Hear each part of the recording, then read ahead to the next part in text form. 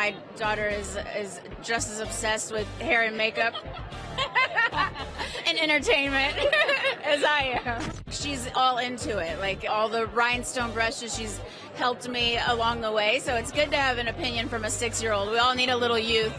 Can you say hi? Say hi. Hello. Do you love Mommy's products? What are products? What are products? Like, what do you mean? Well, I know you're Mommy's name is on everything.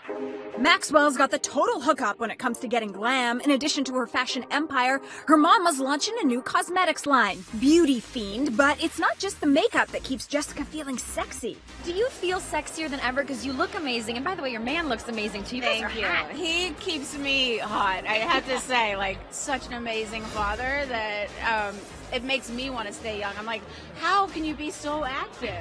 Does that make you think like, okay, we're good on the family for a while, we're chilling? Like, oh yeah, we are chilling. I mean, we're very happy. We know how to make babies very well, but we got the little one here. Yeah.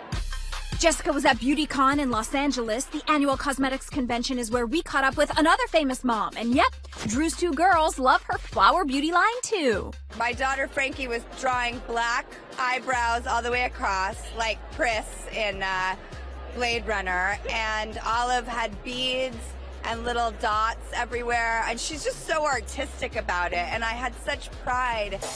Even though she's a makeup mogul, Drew's not afraid to bear all, posting makeup-free pics like this with her bestie Cameron Diaz. Something else the single mom is just as honest about? Her dating life. I know you said in the past you're on the apps. Do you still do the apps? What do you think? No, I got off. It was fun to try though. Just still single, you know. Like, do friends set you up all the time? No, none of my friends ever set me up.